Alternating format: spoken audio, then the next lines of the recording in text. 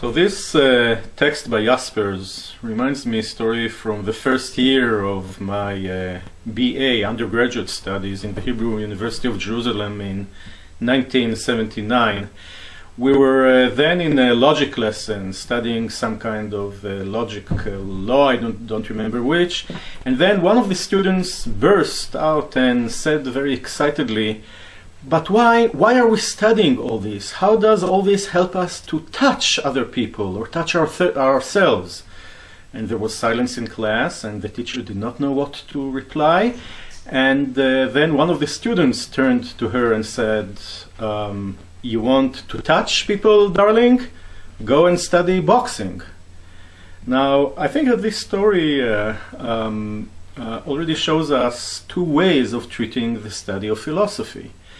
One of them treats philosophy as we would treat perhaps linguistics or archaeology.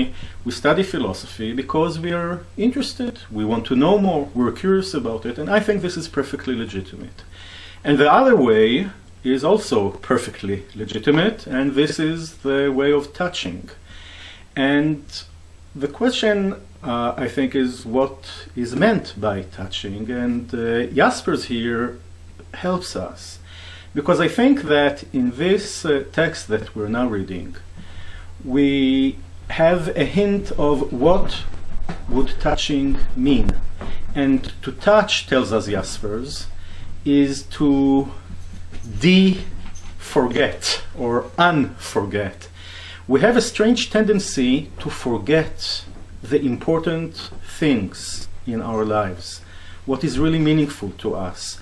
And it is a very strange thing that we forget what is so important. And Jaspers tells us that what we should try to do is try to unforget. I found also in my life that I very easily return to some kind of an automatic mode, and I just do things and forget the most important things in my life. And this text reminds me also to go again to philosophy and to try to use it to remember those things that I know are important, but still so strangely keep forgetting.